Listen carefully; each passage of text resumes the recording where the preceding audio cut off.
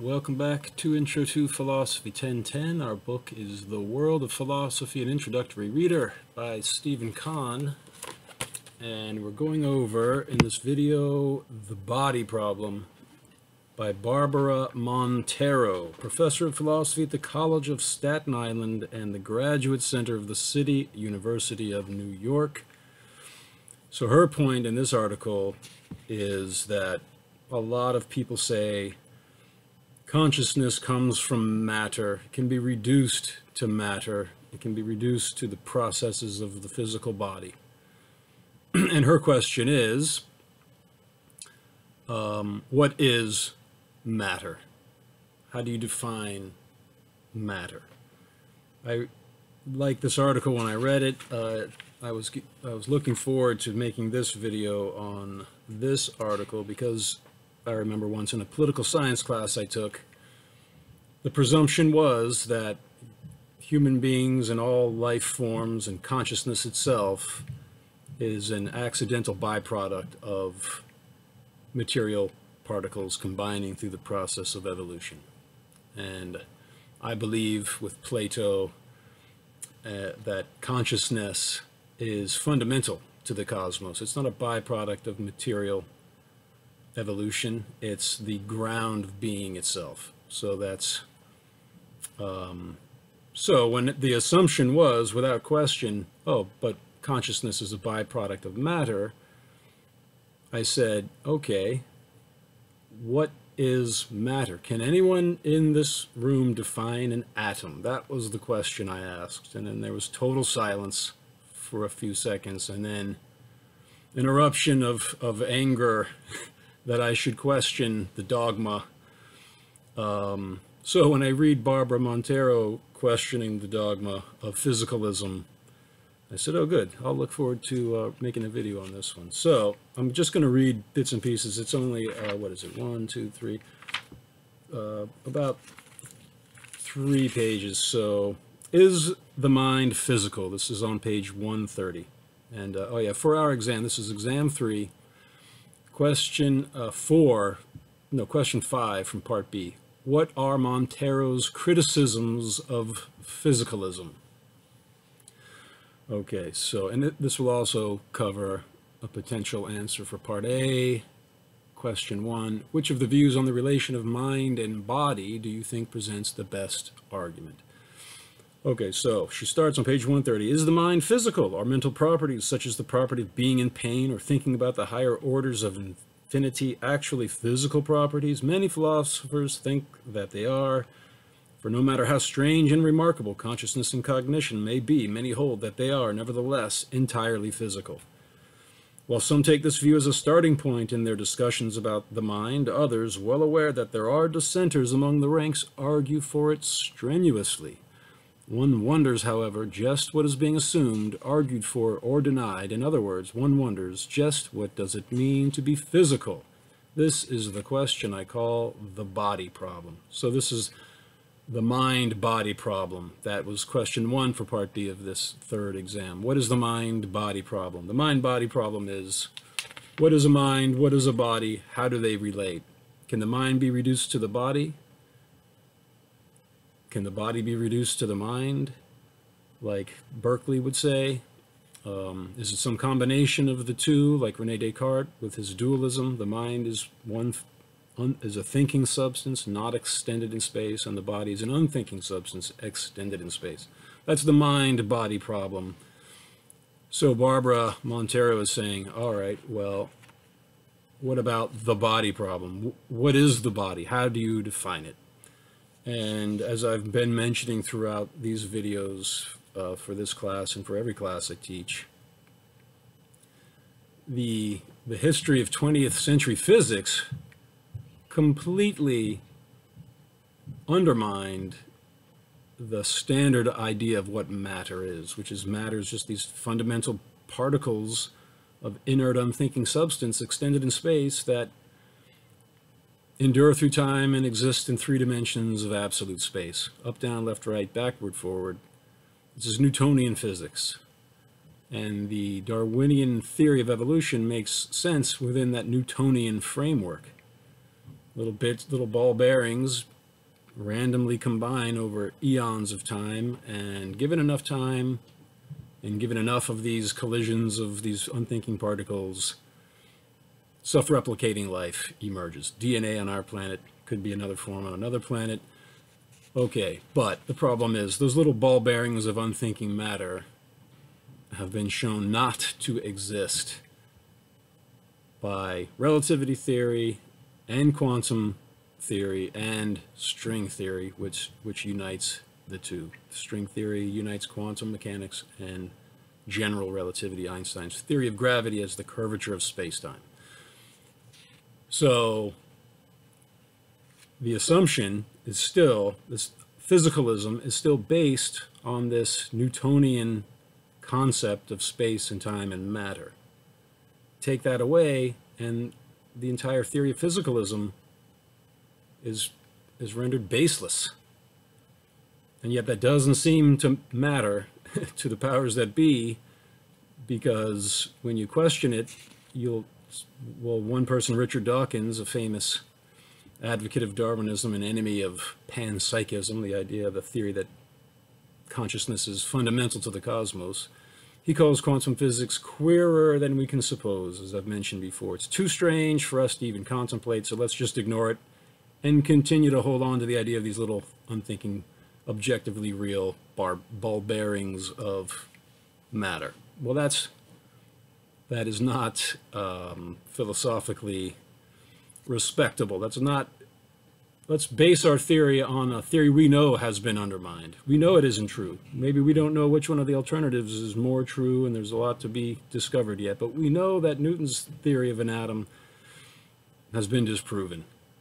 And yet the theory of consciousness coming from matter is still based on that disproven theory. So let me just read, continuing here with The Body Problem by Barbara Montero, page 131. As I see it, there is little use in arguing about whether the mind is physical or whether mental properties are physical properties unless we have at least some understanding of what it means to be physical. In other words, in order to solve the mind-body problem, we must solve the body problem. It strikes me as odd that while bookstores and journals are overflowing with debates about whether consciousness is physical, hardly anyone is concerned with the question, what counts as physical?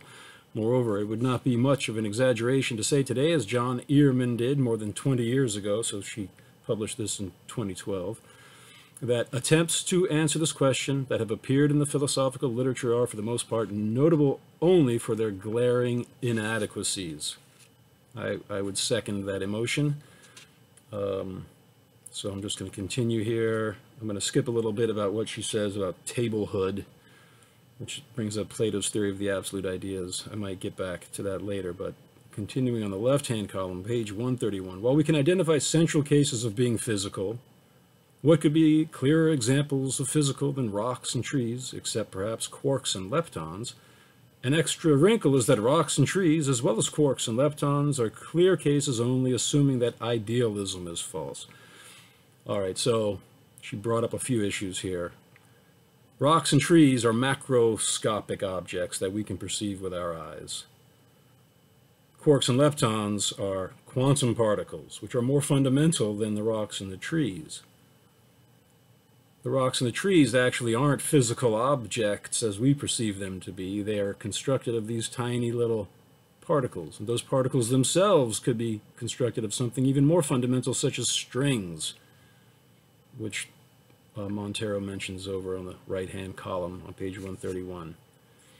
And then she says, first, this is all assuming that idealism is false, that that matter exists. Idealism is a reference to Berkeley, the British empiricist after Locke and before Hume, who said all you ever experience. He was an empiricist, so he believed what he perceived through his empirical sense perceptions: sights, sounds, smells, touches, tastes. I probably usually leave one of the five out, but he said that's all that we're actually experiencing, a sight. A sight is its own idea in the mind. It doesn't correlate to some unthinking physical substance outside of our mind. There's just minds and the ideas that they perceive. Okay, well then how come there's a difference between the private ideas that each of us can have And when we look out, or we appear to be looking out, and we see what we think is a physical object, everyone can see it. And he goes, that's because that so-called physical object is an idea in God's mind, and God's mind is infinitely powerful. So the substantiality of that idea is more enduring and it's public, but it's still just an idea in the mind. And that there's, even if there were physical unthinking things outside of the mind to which our ideas of them correspond, it would be impossible to prove it. Because you can only prove something by examining it, and if you examine it, you've placed it in your mind. All right, so the first unwarranted assumption that physicalists make is that they dismiss idealism as false. Without mentioning it, it's just that's not a problem that they want to address. It's queerer than we can suppose, you could probably assume would be the answer. So in any case, continuing here with Barbara Montero, something needs to be said about how to determine what we can place in the category along with rocks and trees. In certain ways, beliefs and desires are like rocks and trees, while quarks and leptons are not. For example, talk of beliefs and desires plays a role in our ordinary folk understanding of the world, while talk of quarks and leptons does not. Our everyday world is a world of three-dimensional space and linear time. That's what we actually experience, unless you're a unique kind of a person who can experience higher levels of extra-dimensional understanding. But the normal human being is born and raised with the assumption that we're in three dimensions of space, enduring through a linear timeline that flows forward everywhere at a constant rate. That's what we experience, and that's what's described by Newton's physics, which is why it's so compelling. It's also very useful within that narrow zone that we actually experience as humans. When things get very small, Newton's physics don't work anymore. When they get very big and heavy and move very quickly, Newton's physics don't work anymore. But for our folk understanding of the world, it works fine. So rocks and trees we experience. And we experience beliefs and desires. So that's something we experience every day. I've got a belief. I believe that physicalism is incorrect. I have a desire to make this video and move on to the next one and just keep on top of the semester, not let it get out of control. I saw trees today, I saw rocks today, but I haven't seen a quark or a lepton, and the language used to describe them is so complex and based on abstract concepts. It's not like a rock or a tree or a desire or a belief that I have. And yet, physicalism would say that the quarks and the leptons are more real than the things like rocks and trees, because rocks and trees are made of quarks and leptons. And yet, when you say, well, what is a quark? What is a lepton? What are these subatomic particles? And you have to bring up the particle wave paradox, which was discovered through the two-slit experiment, which I've mentioned previously. And before that was even discovered in 1927, Einstein had already revolutionized physics in 1905 and 1915 with special relativity and general relativity, one implication of which is the past, the present, and the future coexist. There's no evolution of three-dimensional space because the past, the present, and the future all coexist like a block of ice or a loaf of bread, the block universe. All right, so then we're going to get into some string theory, but I'm going to continue to read here. Beliefs and desires also are part of the same macro-level causal network as rocks and trees, while quarks and leptons are not. But few physicalists think that from our central examples of physical objects, we should infer that quarks and leptons are non-physical. Perhaps these problems could be overlooked if we had clear intuitions regarding the non-physical, but do we? The stock example of a non-physical entity is some kind of a ghost. All right, so what is non-physical? What are you trying to differentiate physical things from the non-physical? And she mentions Cartesian souls, and so Rene Descartes was the first reading for this mind-body problem part of the book, and he defined mind as thinking substance that is not extended in space, and he defined matter as unthinking substance extended in space. But as I mentioned in the video on Churchland, the gravitational singularity, for example, the source of all space, time, and matter at the Big Bang, is not extended in space. Is it physical? Not according to the definition of something being extended in space. It's furthermore outside of space and time because a point of infinite gravity is the same as a point traveling infinitely fast. If you travel at the speed of light, time stops. So infinite speed would stop time, reverse it, stop it, reverse it again. All points of space-time are contained within a singularity. So it's not in space or time. It's not extended in space. It contains all space and time. So is it physical? I say not according to Rene Descartes' definition. And as a matter of fact, according to Descartes' definition, it would be consciousness itself. I've mentioned before I wrote my dissertation and then to change it into a book about Carl Jung worked with the physicist Wolfgang Pauli, Carl Jung the psychologist, and Wolfgang Pauli, one of the co-founders of quantum mechanics. They had a theory that the laws of psychology should mirror the laws of physics because mind and matter both emerge from something more fundamental, which they call the unus mundus, also the archetype of the self, and the God archetype, and the one. And I'll get into that when we go further into this reading, but the point is, what is matter, what is mind? She's saying, how do we define these terms? If it's not extended in space, then she'll go into this. But why is a ghost non-physical? Is it that they pass through walls without disturbing them? Neutrinos, I am told, can pass right through the Earth without disturbing it, yet neutrinos are classified as physical. Is it that they have no mass? Photons have no mass, yet are considered physical. Perhaps it is that they supposedly do not take up space. But if taking up no space shows that something is non-physical, point particles, if they exist, would have to be classified as non-physical. Yet physicalists, I take it, would not accept this view. So to say that the physical means no spooky stuff does not help matters. All right. Point particles, the singularity, the gravitational singularity inside black holes, and at the Big Bang, and at every point of the quantum vacuum, they have just, so today is October 7th, 2020. Sir Roger Penrose, the physicist who first proved using general relativity that black holes must form if a star of sufficient mass burns through its nuclear fuel. It must necessarily collapse into a black hole with a gravitational singularity in the center. Then Stephen Hawking, this was in 1965, he said, oh, that's interesting. If I reverse your time equation for the formation of a black hole, I've got a good model for the Big Bang, which instead of the universe collapsing into a point is exploding from a point.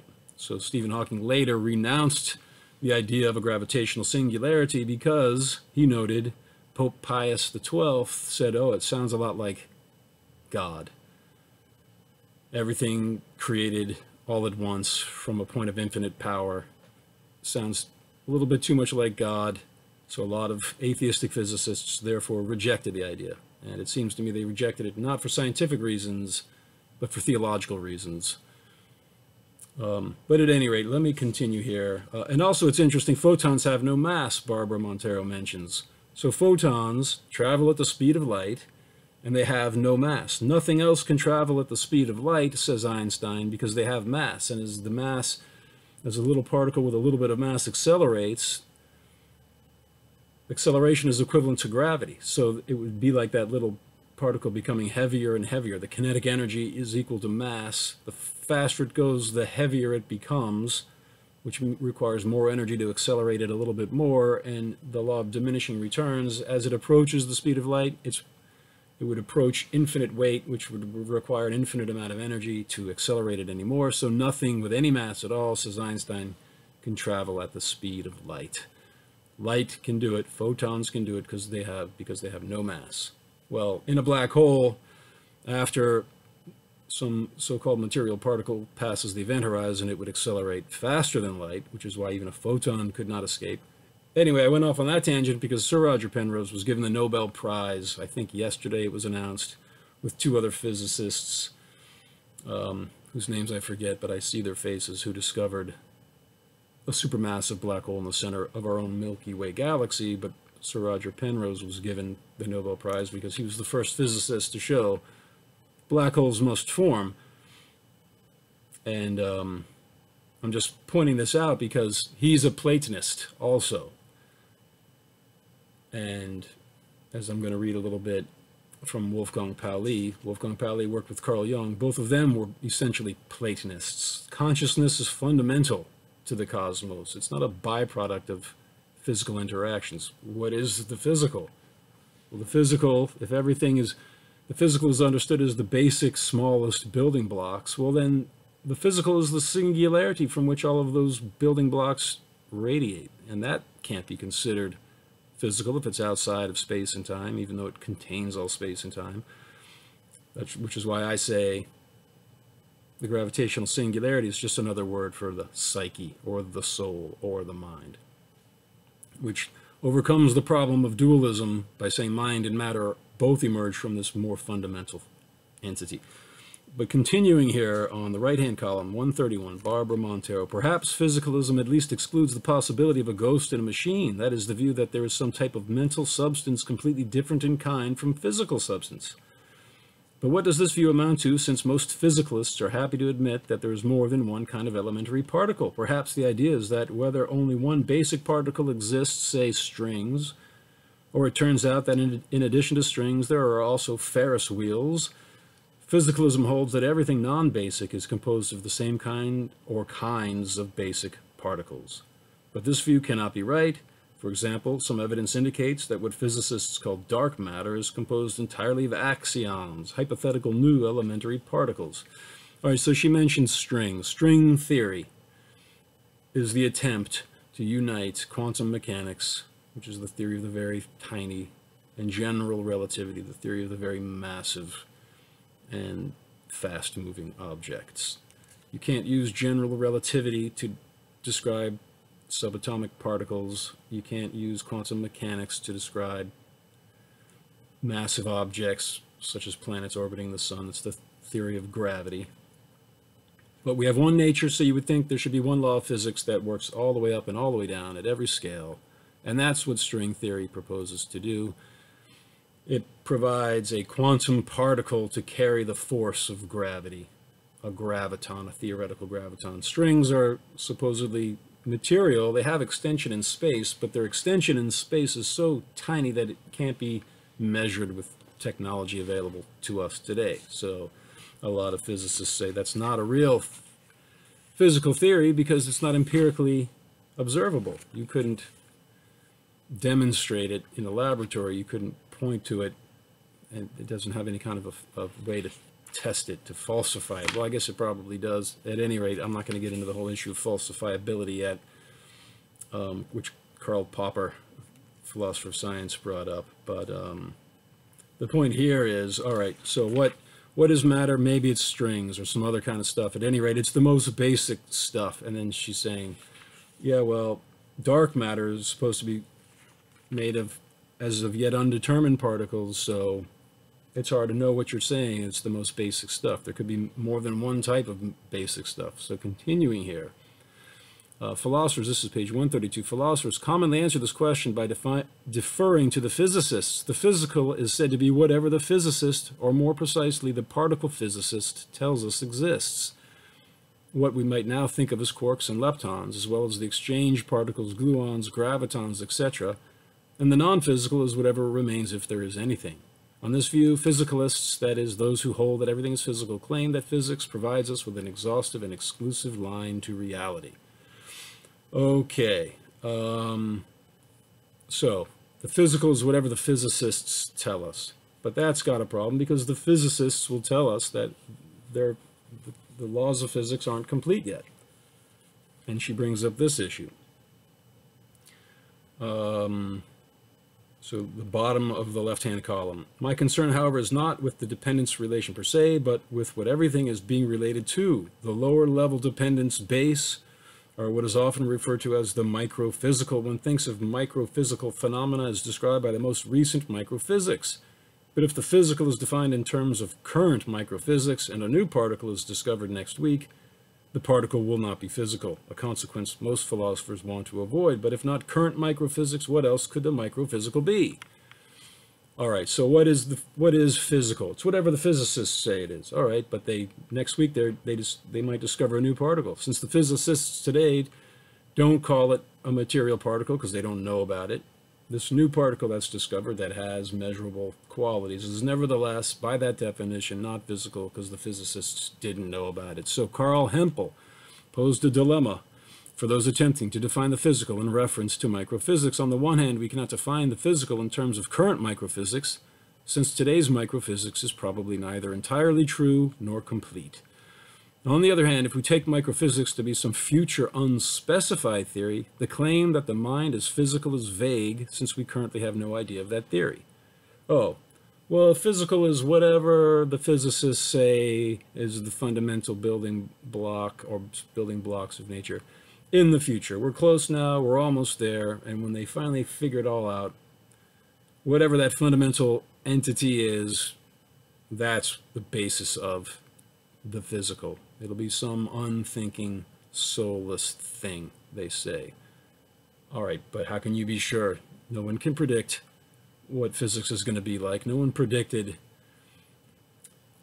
the discovery of quantum mechanics would be like that. This is radical and unexpected, at least for most people. I think you could say, oh, well, the similarities between 20th century physics and ancient philosophy like Plato's and the Vedanta philosophy indicates that it could have been predicted, but at any rate, this unspecified future physical theory is not a good way to define matter today.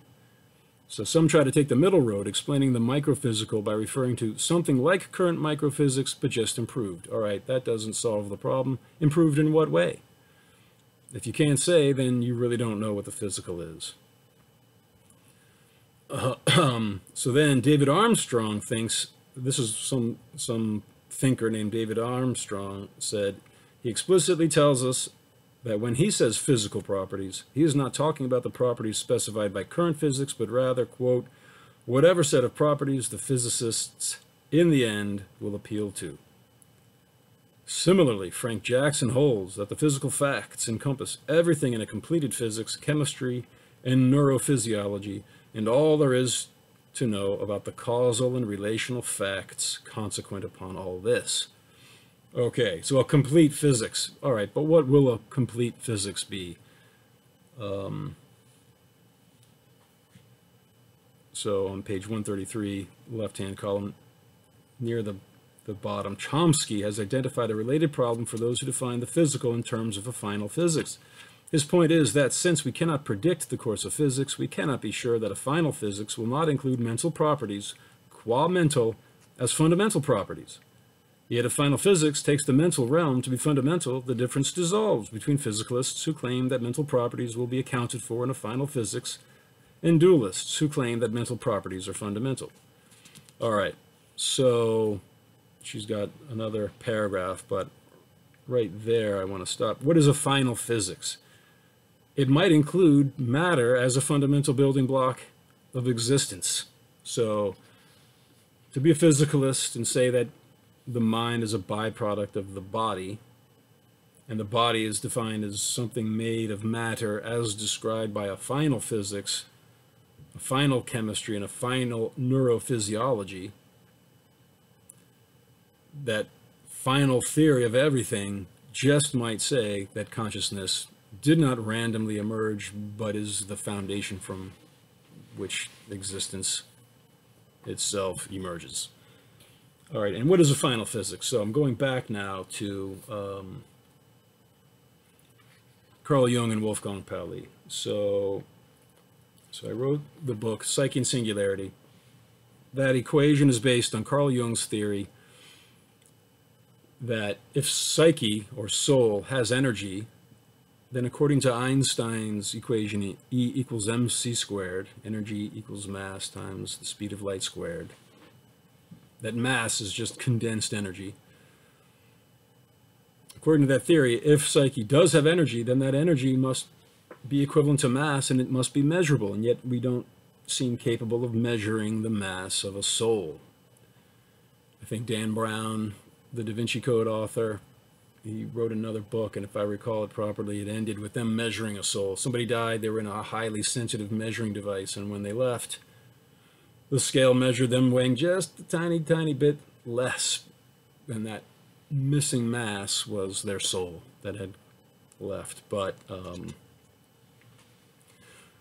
So, so at any rate, how can you measure the energy of a soul? And then Carl Jung said, well, maybe we can't measure it. The problem isn't because it's so small. Maybe we can't measure it because it's infinite.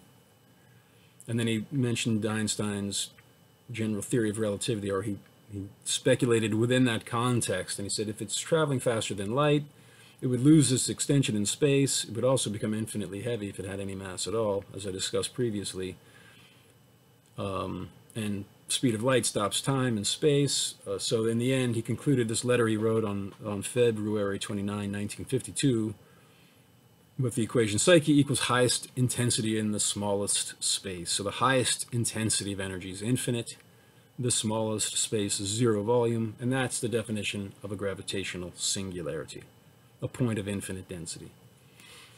So I wrote psyche equals singularity. And then I pointed to Carl Jung's relationship with Wolfgang Pauli, Nobel Prize winning co-discoverer of quantum mechanics back in 1927. And their theory, they had a theory of a future final physics, and it would be one that is intertwined with a future final psychology.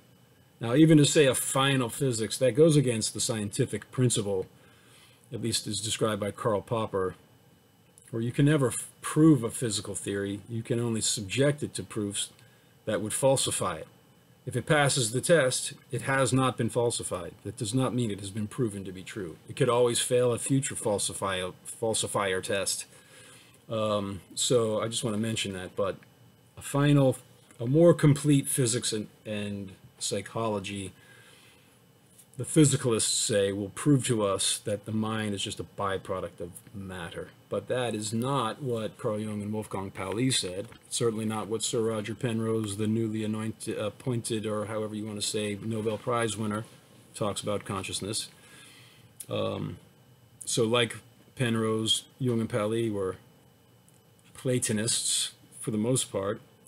And this is what Wolfgang Pauli said. So I'm reading from my book, a quote from another book. And here's where he talked about this mirror symmetry you should look for between psychology and physics in the future. He says, the ordering and regulating factors must be placed beyond the distinction of physical and psychic, as Plato's ideas share the notion of a concept and of a force of nature. They create actions out of themselves. I am very much in favor of referring to the ordering and regulating factors in terms of archetypes. But then it would be impermissible to define them as contents of the psyche.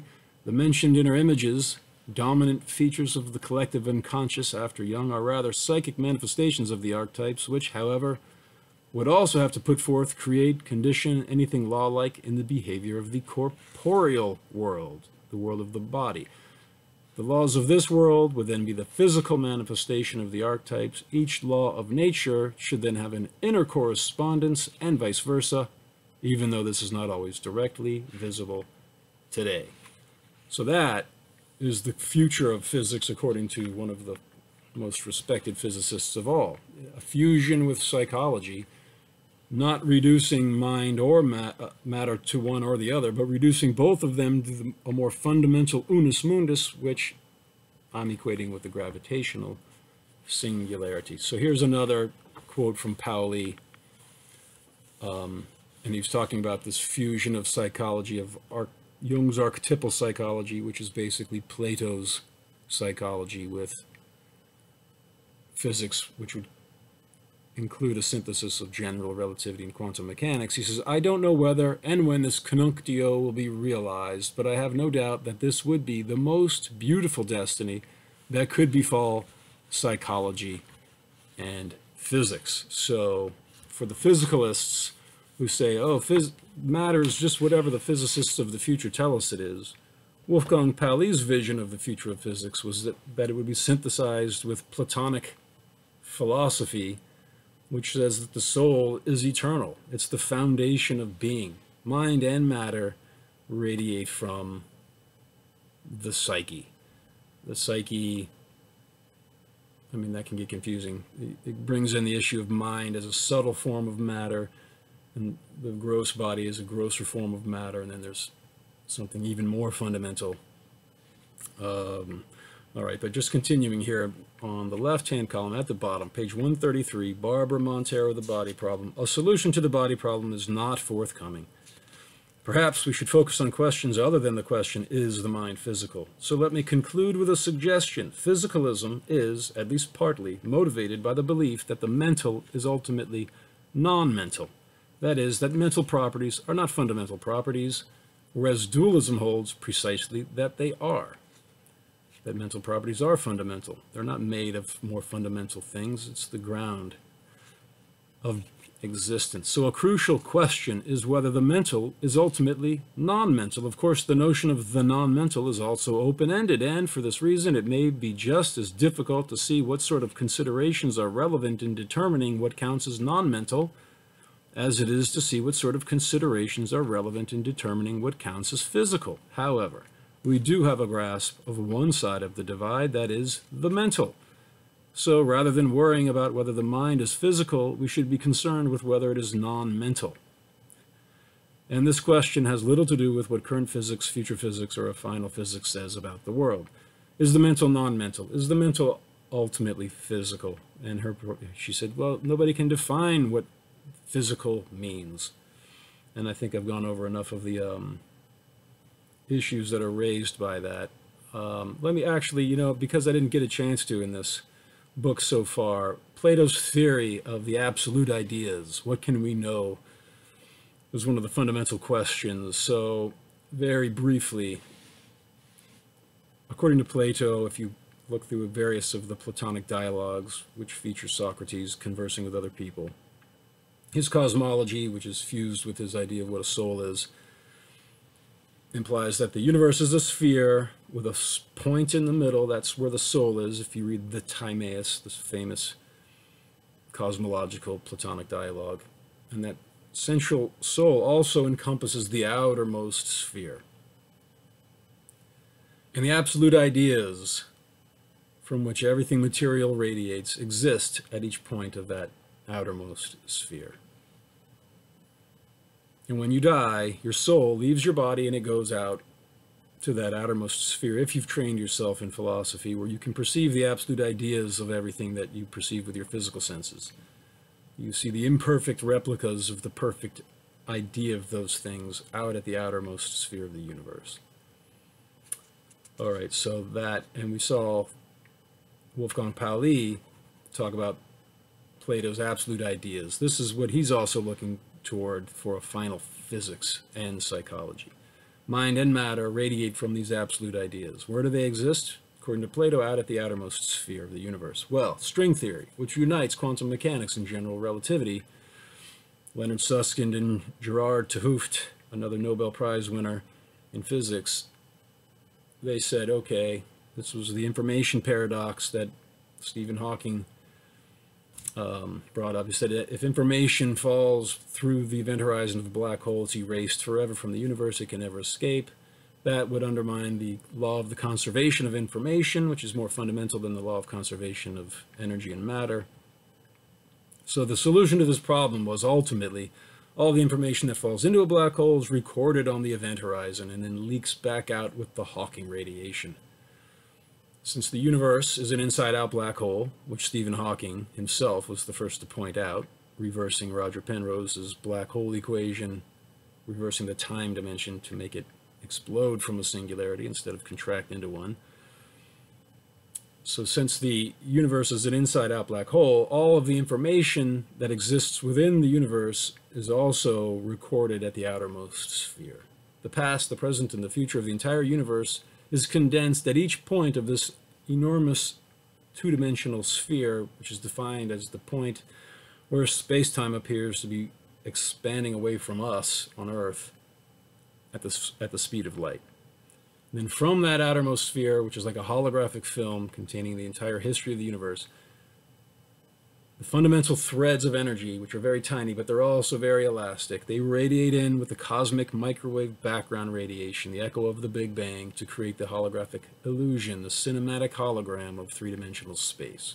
That is the most current physics, which so closely resembles Plato's cosmology and the Hindu cosmology, which we'll be discussing in the next section of our book.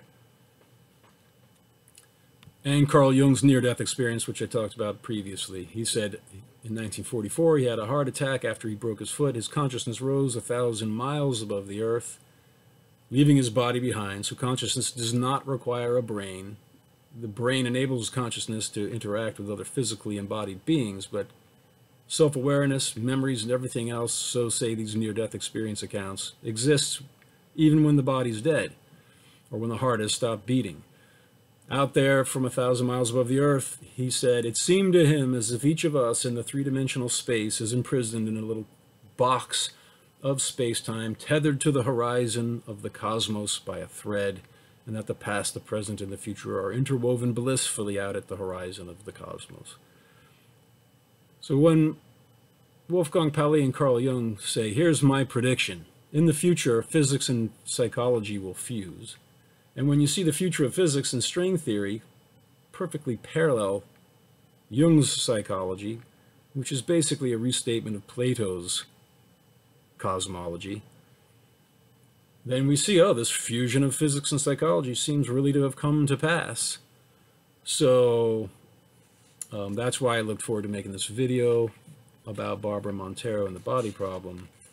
And I hope in the future that this presumption of physicalism in academia will be cleansed from the mind, and a more thorough understanding of what we mean by mind and matter will take its place. And I think it will have to involve somehow or another holographic string theory and Carl Jung's psychology, only because in my opinion those are the pinnacles of those two respective academic fields, psychology and physics. And if we're going to combine the two, as Jung and Wolfgang Pauli said we should try to do, then it's going to look something like Plato's cosmology, which is not that surprising considering academia began with Plato's academia.